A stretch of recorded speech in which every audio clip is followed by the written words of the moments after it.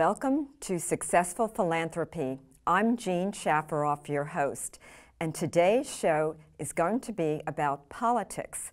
Politics is giving. It is a public service. With us today is a man who's made a fortune in the cryptocurrency world. He's running for President of the United States on the independent ticket. Let's all welcome Brock Pierce. Brock, so nice to have you on the show. And Brock, what does it take to be a good president? Good question. What does it take to be a good president? I think, first of all, being a good person should be a prerequisite for president. And then you need quite a few skills. Such as? I think you need vision. Of course. Visionary leadership. Leadership, yes. Leadership. I think you have to have a lot of principles, values. Correct. Integrity. Definitely. I think that you should speak truth. Yes. And I think that you should have a track record of doing good things for others, caring about, others and your country most importantly. I think you have to be a patriot. And how did you decide to run for president, and when did this happen? Well, it's been a calling for a while. The question was not so much if, but when. And a couple of things. I was in Washington, D.C., meeting with leadership at high levels, trying to understand kind of what are we doing in the context of technology, because technology is changing the world rapidly. And I happen to be on the forefront of innovation in some of these areas, and I know kind of what's happening and how it's going to impact the world. And I went to check, and the answers I got were very disturbing. We didn't know what was going on. I always assumed that our leadership knew what was happening and that they were looking out for us and that good decisions were being made and that there was a plan. And what I realized is that there's not really anyone driving up top. And I think that we've seen that through COVID as well. This pandemic has shown us that our government doesn't have it all under control. Well, with COVID, I don't think anyone was prepared. But now a little bit about your business. What I've read is in Forbes, I think Fortune, is that you made a fortune in the Bitcoin world. Can you tell us a little bit about that world?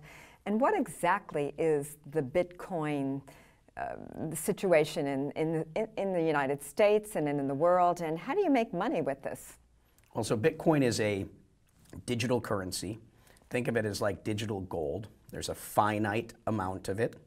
And rather than being physical, it's intangible, which means you can send it anywhere in the world more or less instantly with low fees. And so it's an alternative, store of value. But what we've attempted to do there is create a parallel financial system that doesn't have any sort of central banks. It's based on math and science, in math we trust kind of thing. And what is that called? Bitcoin. Oh, okay. Yeah, and so Bitcoin was, the technology though that enables it is a thing called the blockchain. So think of the blockchain as the operating system and think of Bitcoin as the first application or the first app. But we can do lots of things with this technology. For example, I digitized the US dollar. So I took the US dollar and I gave it the Bitcoin technology so that it could do all the same things. And that digital dollar is doing $10 trillion a year now in transactional volume. And governments around the world have now recognized that technology can be used to enhance their currency. And so governments and central banks around the world are using this concept now and running pilots. Most importantly is the Chinese government. The Chinese government has created the digital yuan using this framework, and it's a big deal. And what about the United States? Are we getting involved with having our currency digitalized? It's being discussed now. The Fed has mentioned it this year. It's a little disappointing. America is the capital of innovation, but we are not on the forefront of innovation in terms of our government. And so we're behind, but the conversations are at least finally happening because it matters. The US dollar's world reserve status is a big, big deal to our economy. It's the foundation of our economy. It adds $20 to $30 trillion of value to our economy. If something were to happen to the US dollar, it will have a very, very big impact on this nation. So this is an area of focus for me. Also, it's worth mentioning the debt problem that we have in this country, because that also is a risk to our status. We've got a consumer debt problem in this country, but we also have a corporate debt problem. Big companies borrowing and borrowing and borrowing money, creating a moral hazard, and when things go sideways, the government bails them out and socializes the losses at our expense. And the government has a printing problem. Our debt is at a 75-year high. Our debt has now exceeded the size of our economy. The last time we had debt like this was during World War II. Who's going to bail out the U.S. government if we have a problem? This is very concerning, but there are things we can do. So now I understand, as the independent candidate or an independent candidate, you now are on the ballot in 15 states, I'm sorry. And are you planning, do you expect that you'll win the presidency by just 15 states, or what is your objective exactly? So I'm 39 years old. I turned 40 in November. I'm exactly half the age of one of the two major party candidates. And so time is on my side. True. Whatever happens in this election cycle, 2020, I will be actively involved in the independent movement in 2022, in 2024, 2026, 2028, throughout this entire what I call visionary 20s, this decade, I will be very active in this movement. So what can we accomplish in this election cycle? Well, first of all, you don't have to win the election. I don't have to win the election to become president. And how does that happen? Well, so the way that our election process works, it's the Electoral College vote. And so to win the general election, you need to win a majority. The key word being majority of the Electoral College vote. Meaning in a two-party race, if the two candidates were to tie, no one wins. 269 to 269, you need 270 to win. This is what happened in the year 1800, Thomas Jefferson versus Aaron Burr. Or if a third-party candidate like myself were to win one state. No independent candidate has ever won a state. If we win one state, we would make history. It means that a third party would become a major third party this decade. It would be almost an absolute reality if we win a single state. And if it's a close race and we win one state depending upon the state, it means that no one would get a majority. Our goal is to win 3 states. If we win 3 states, it is likely that no one will win the election on November 3rd. Well, that's really something. And now, how does it feel to run against such powerful men like President Trump and then Joe Biden? It must be very intimidating. Well, I don't get intimidated by much. I've spent my life doing impossible things, right? I'm not limited by reality as it currently exists. I think outside of the box. The status quo is just that, Things look impossible because no one has ever done it before. So now I want to hear about where you stand politically. Are you to the left or are you to the right? Because what is America looking for? So all my Democratic friends have always assumed I'm a Democrat. All my Republican friends have always kind of assumed I'm a Republican. I'm neither. I'm really an independent. I think for myself, and I've liked candidates on both sides throughout the course of my life. And I think that what America needs right now is to rise above partisan politics. This country feels very, very divided between Democrat and Republican, rich and poor, black and white.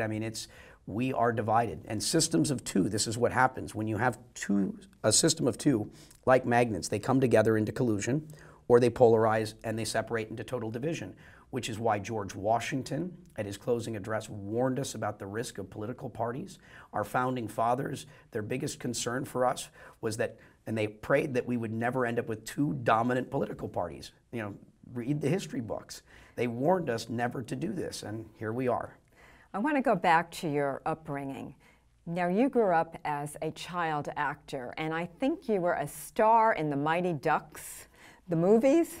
Can you tell me a little bit about that? And has your acting career helped your politics? I would think yes. We had Ronald Reagan, who was an actor before he became president, and now Donald Trump has had his own TV show, and now we have Brock Pierce, who's been a child actor.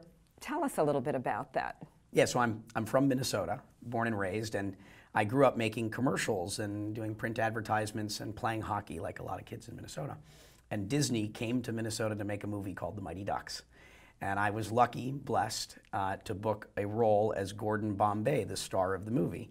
Emilio Estevez, but I played the opening of the scenes and all the flashbacks, which is the foundation or the basis of the movie. And how old were you then? I was 10 years old. And that then led me to California, where I made a bunch more movies, eventually starring in some films. And I think the most interesting one in the context of what we're doing now is I made this movie called First Kid, where I played the first kid, or the son of the President of the United States of America, and Sinbad was my Secret Service agent. You know, Bill Clinton and Sonny Bono and others had cameos in the movie. I got to spend a little time in the actual Oval Office at 14. So you had a little practice being president as a young child. Very interesting. Now, we're in the middle of this COVID-19 pandemic. If you were to be president, how would you respond and what would you do to get us out of this? Well, one of the things I would have done differently and would do differently is as we've created stimulus, you know, there's three basic constituents that have benefited from that stimulus: the American people, small business owners, and big business. The biggest beneficiaries of this have been the big business. Small businesses are going bankrupt left and right. I'm an entrepreneur. I'm a business creator. I have incredible sympathy, and I believe in small business. I believe that innovators and entrepreneurs, along with hardworking Americans, built this country. And I believe all the problems that we have, the solutions are going to come from innovation. It's going to come from entrepreneurs and hardworking Americans finding solutions to our biggest problems. And so it breaks my heart to see Amazon and Walmart growing at the expense of every small business in this country. And every person I've talked to that applied for PPP money, almost all of them said they didn't get any, or they got only a little bit. Basically, most of the money went to the big companies, and I think it should have gone to the American people and small businesses first and foremost. And if you become president, would you raise taxes on businesses and wealthy individuals, or where do you stand with that? I think that if you double-click on any aspect of our government and our system, there's tremendous room for improvement. Think about it like buying a house. You buy a house and then you're like, do I remodel the house or do you knock it down and build something new? And I think that we should be looking at everything with a blank canvas and a remodel and compare and contrast. So take our tax system. If you, there's no single person on earth that understands the tax code. It's so complicated that there's not a single person on earth that knows it. And even if you call the IRS and ask them for advice, half the time they're going to tell you to do something illegal. This is called, it's time to simplify the system. We should be looking at actual reform, not just do we raise taxes, do we take taxes up, down. We should be making it simple. Something where you could file your own tax returns. You know, it shouldn't be much harder than balancing a checkbook. But we've created a system that is overly complex, and I would encourage us to reevaluate the whole thing and see if there is a way to create a more effective system of collecting taxes, an easier process, something that everyone can understand, and something that's ultimately fair to everyone. I understand, and maybe a little less waste. Yes. And then finally, I wanted to ask you about your vice presidential candidate. Her name is Carla Ballard, and I don't know anything about her. I read a tiny bit, but can you tell our viewers a little bit about who she is and how she would add to your candidacy, or how she is adding? Yeah, Carla Ballard, my vice presidential running mate, is an extraordinary woman. She's a descendant of one of our founding fathers, Aaron Burr. Her has a family and history in politics. She's from Pennsylvania, Philadelphia. Her family has served in cabinet positions for Bush Sr. She was the president of the Urban League, the founder of the Urban League of Nice. Delaware. She's held senior positions at companies like Ogilvy and Participant Media, and she's been an entrepreneur, civil rights. I mean, proper independent. She's done tremendous things on both sides of the political aisle. I mean, I couldn't come up with a better vice presidential candidate. I mean, it's like she's right out of central casting. And I'm just so blessed that I've had the pleasure of knowing her all these years, and that she said yes. And that she was down to run with me. And now, where do you stand on the race relations issue in our country? We've had a serious issue with racial injustice, and then we've had all the looting and violence. And how do you feel? Number one, I'm assuming, like all of us, that you believe in racial equality and you are against racial injustice. But what about all the looting and violence? And what would you do if you were president to stop that and bring people together? Yeah, to be clear, I'm against injustice and inequality under the law in this country, and I practice what I preach. You know, I invest in businesses that are founded by women and minorities as a focus of mine. You know, I see an imbalance in this country, and so I play my part to restore balance. I also believe in law and order. I believe that law and order is the underpinning of any well-functioning society, so we need that. But clearly, our law and order is not serving us as it should. And so again, there's probably reform, there is reform needed in our criminal justice system, and I think it begins with training. You know, our police officers probably need to be trained differently if we want a different result. Probably better training, they should be reevaluated. I also think that this is supposed to be the land of the free. We should be more free, more liberty. I'm shocked that our country has more people in prison per capita than anywhere in the world as the land of the free. You know, I think that we should be putting less people in jail. I think criminal justice needs radical reform. I think we can do a better job, but I believe in law and order. It is essential, but I think we can do better. I think we're ready for America 2.0. I think it's time we upgrade the operating system of the United States of America.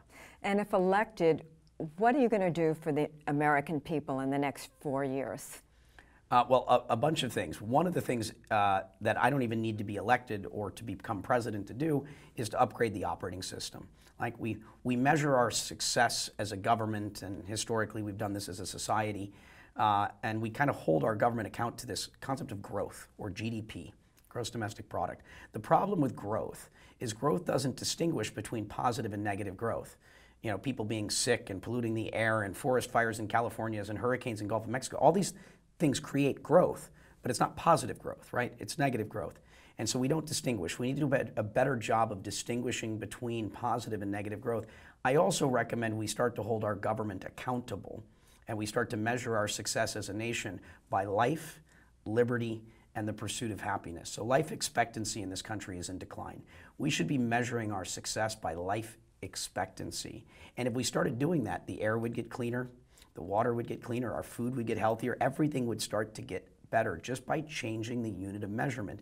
Incentivization, how we measure success, matters. That's what we're aiming for. We have to start aiming for new, loftier goals. Liberty, let's measure our success by freedom. If we started measuring our success in our police force by freedom and liberty, everything would start to change. For-profit prisons would go away. We'd be locking less people up. We'd actually be solving problems and helping them, not versus imprisoning them. All sorts of things would change. And happiness, the king of Bhutan. Bhutan measures its success as a country by the happiness of its people. And how do you measure happiness? So it's a bunch of ways that they've been doing it, but the line there is the pursuit of happiness, right? So we don't guarantee happiness. So, but what I think we can do is I'm a big believer in this concept of universal earned income. So one of the things that we have to do to stop the looting and stop all of these things is people in this country feel desperate. When you feel desperate, when your back is up against the wall, when you feel desperate, survival takes precedent over your values and principles. You know, people are feeling desperate. We need to make sure that everyone's basic needs are met, so that no one in this country is starving, that everyone has some form of shelter and everyone has access to health care. And we can do this without spending more money. We don't have a resource problem. We have a resource allocation problem. We just need to do things more thoughtfully and more effectively. And I think there's a way to do that. Spend our money a little differently. Yes. I get it, okay. Now, you have been very involved in philanthropy. And I've read about your involvement in Puerto Rico and elsewhere. Brock, tell me a little bit about exactly what you've done in the world of philanthropy. This show is about philanthropy. Yeah, so I've been blessed, you know, with success and abundance, and with that, we get a choice. Like, what are we going to do with our lives? And I've chosen to devote my life to living in service. You know, I want to do as much. So I think of life like a game a little bit, because I grew up playing games, the game of life. And so the default way that we measure success in life, a lot of people, is they measure it by wealth. How much money do you have? That's like the default thing. I found out that there's an options menu in life, and in the options menu, you can choose a different adventure. I measure my success in life by the positive impact I have. I measure my success in life not by how much money I have, but by how much money I give away. And so I'm playing a slightly different game. Well, that's very nice. Yeah, and so I chose to do this, and then I'm like, okay, where can I go make a positive impact in the world? And as someone that cares about this country, I looked at the United States and said, what part of the United States is struggling the most? And Puerto Rico was that place. And then it got hit by Hurricane Maria. It was devastated. And I'm like, all right, I'm going to go move to Puerto Rico while the power is still out and see how I can help. And it's been an incredible learning experience. I learned a lot of what not to do and what to do and how to do it. And I think we're supporting roughly 50 different grassroots sort of charitable organizations. We're doing some large things. I think outside of the federal government, we're the only organization supporting the endangered Puerto Rican parrot. I view that as like a symbol of the resiliency of the Puerto Rican people. So we're doing a lot of nature preservation. We brought $1 million. We raised $1 million for COVID masks for first responders in Puerto Rico as well as other places. And then do you give yourself personally? Yeah. I put up a third of that donation, and Nice. I was able to convince someone else to 2-to-1 match me. And so I'm always saying, yeah, I try to do matching dollars because I'm a business person, and as a business person, we're always Well, it motivates people. Yeah, return on investment. So as a philanthropist, I want return on impact. It's still ROI, but for every dollar I give, I want to know that we're getting multiple dollars of impact. And so I'm learning. You know, I'm still new. I've only been doing this for 3 years. But you know, I should get good at this. And what about mainland America or in the 50 states? Are you involved in philanthropy here? Yes, Puerto Rico has been the main focus, as well as indigenous-related causes. So we're doing things to support the Native Americans here in the U.S. I've also started expanding my focus into Minnesota. You know, it's the state where I'm from. Yes. And so I had wings, I've left, but I want to you know, be a good kid, you know, a good adult and do good things for the place that brought me up. I also support a number of other organizations in the country related to mental health through my, I've got 2 foundations. Integro, which is the one that's well-staffed. Integro being a Spanish word with 2 meanings. It means integrity and integration, the idea to integrate with integrity. And then there's the Brock Pierce Foundation that kind of does all the other stuff. And had a wonderful call today with Nadaba Mandela, Nelson Mandela's grandson, and helping him with a bunch of his causes. I'm trying to help everyone as much as I possibly can. Which is what philanthropy is all about. You just don't have to focus in one little area over here. And if you want to be president of the United States, you have to look both within the United States and then out of the United States for sure. Another thing I wanted to ask you about was our young people in our country. Do you view yourself as a good role model, and what lessons can you teach young people? Well, I do my best to be a role model, right? We only have the power to change ourselves. But as we better ourselves, we have the ability to inspire others to be their best selves. And so I take my role as a very serious responsibility that my actions could inspire others. And so I take that responsibility seriously. I spend a lot of time with young people. I've been mentoring and advising, you know, one of the top TikTok influencers and a number of the other top TikTok influencers that are his friends. And I'm doing that because the next generation is the future. And I'm seeing, you know, that these young influencers that have tens of millions of followers, you know, are teaching other young people. And some of it's good and some of it's not so good. Yeah, which is why I choose the ones that, you know, are choosing to take this role responsibly and understand that what they do is going to impact the lives of others. And, Clearly. And I'm really impressed by some of the youth today. Some of the youth today are, you know, they get it and they care and they're trying to send the right positive message to inspire the next generation to be all that they can be. And looking at our youth, what 3 things in 1 minute would you suggest to young people so that they can grow? Well, I think as an American, first and foremost, register to vote. 40% of those people that are eligible to vote in this country do not vote.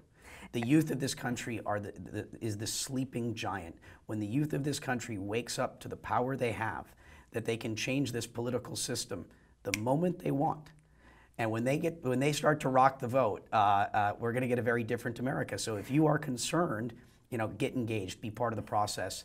And do you think that this upcoming election with so many mail-in ballots is going to be a fair election?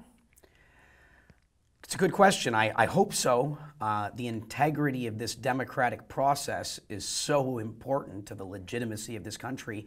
I know that with technology, I could guarantee a fair election. And so we're working on that. We're working with states around the country. We've got 5 pilot projects underway using technology that is foolproof and transparent. You have 20 seconds. 2 more suggestions to young people. The future is going to happen to you, or the future is going to happen with you. Get involved, look inward, decide what matters to you, what you care about, and stand up for what you believe in. Speak your truth. The fate of humanity is going to be decided by all of us that choose to get involved over the course of this decade. So get involved. Let's create the future we all want to live in. I like that. And finally, if you were to be president, what about an ambassador of giving?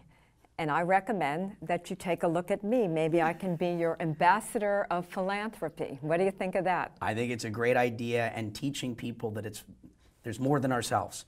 The greatest gift there is giving. And I truly believe the more you give, the more you get. When you give, you get. And this concludes this episode of Successful Philanthropy. I'm Jeanne Shafferoff, your host. With us today was Brock Pierce. See you next week.